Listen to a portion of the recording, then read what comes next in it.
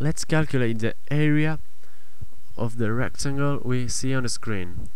We can see that we are given the base of the rectangle 2, and as we are not given the height,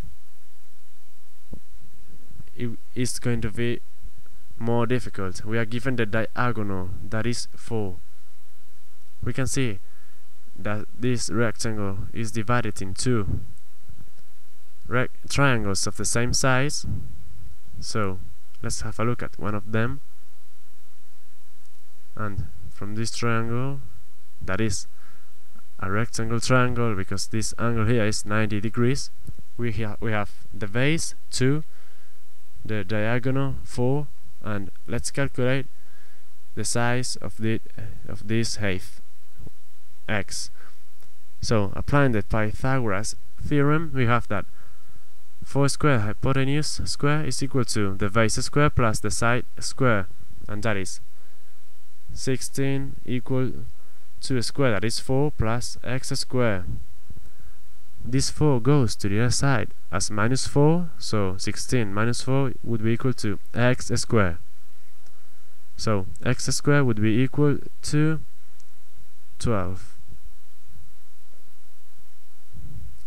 Now x is equal to the square root of 12.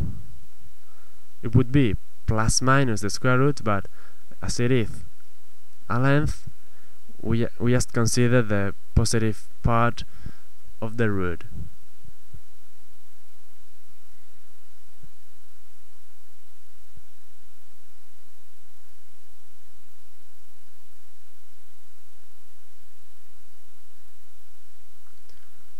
So this side length here, that is the height, is the square root of 12.